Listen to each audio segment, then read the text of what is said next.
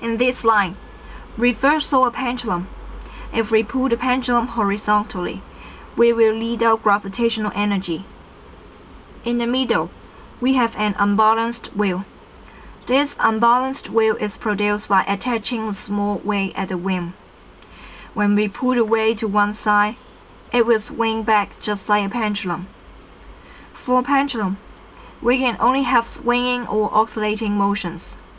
With the unbalanced wheel, we can have 360-degree rotation.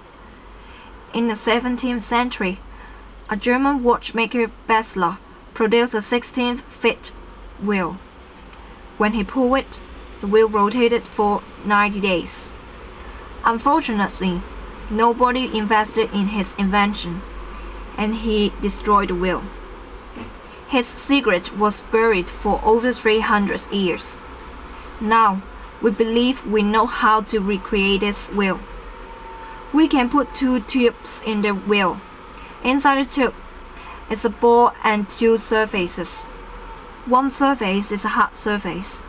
The other one is a soft surface. When the wheel is started, both balls will fall down. The black ball will hit the hard surface. The red ball will hit the soft surface. The black ball will generate a stronger force if the striking or pulsing frequency is correct. The wheel will rotate for a very long time. We lead out gravitational energy is enough to overcome the frictional losses.